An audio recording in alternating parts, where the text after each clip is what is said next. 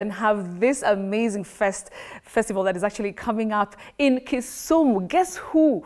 Tumeleta Kofi Olomide is going to be happening on the 14th of December, and I'm telling you, it's going to be fun times. Just take a look at this. It's going to be an amazing time. Prince Indapia wetu akwapo ndani, but of course the star, of course, of the day, of course, Kofi Olomide is going to be performing. There you go. You're just seeing the preparations, and of course, there's Prince Inda, there's Langa Langa. Look at those people they're already enjoying themselves, and it's like a month to go. But you know what? You need to book your tickets because it's going to be a fantastic festival. I will be there for sure. Lazima nikuwe hapo, of course, to enjoy some rumba. So make sure you get your tickets for this amazing Mzuqa Fest, sponsored by Cape Media. This artist will set the stage alight, creating memories that I believe will last long.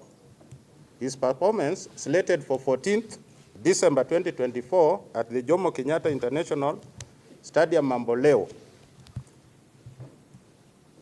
This festival is not just about entertainment, it is an expression of the county government of Kisumu's vision to uplift Kisumu's profile on the global stage through initiatives like Mzuqa vest, yes.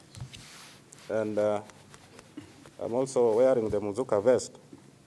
We strive to position our region as a destination of choice for music, culture, and entertainment. These efforts are part of a broader Kisumu My Pride. Most of the talent from influencers, we're making sure that we're involving influencers from Kisumu, the artists are from Kisumu, the vendors are from Kisumu, and even more so, we're making sure that even the likes of watu wa biscuit, watu wa kuuza ice cream, watu wa kuuza handkerchiefs, kwa sababu huwezi sikiza muziki ya Kofi bila handkerchief, sababu lazima ifanye hivi kwa hewa. Tunaleta mwanamuziki mashuhuri ambaye anaitwa Kofi Olomide, ambaye hajakuwa nchini Kenya kwa muda mrefu sana. Sasa na anakuja Kenya na anakuja Kisumu, mjini Kisumu.